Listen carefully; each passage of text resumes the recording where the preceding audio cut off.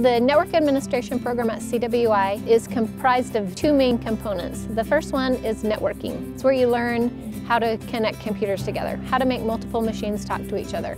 And then the second component that really separates it apart from the other information technology programs is all of the server installation and configuration that we do in network administration. We learn how to install Active Directory, Windows Server, as well as email servers and database servers, every type of server you can imagine.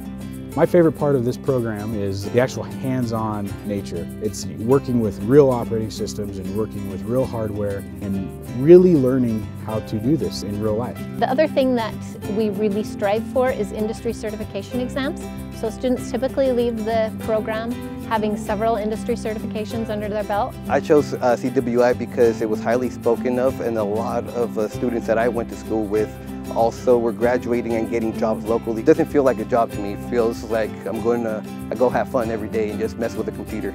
With the certification course that we have when we leave, I feel like it prepares us. It's relevant. It's what employers are looking for. I have no doubt that I'll be able to walk right out into the industry and get a job. When they leave our program, they've installed and configured so many different environments that they really feel much more comfortable that they are able to handle the different scenarios that are going to be thrown at them in the workplace.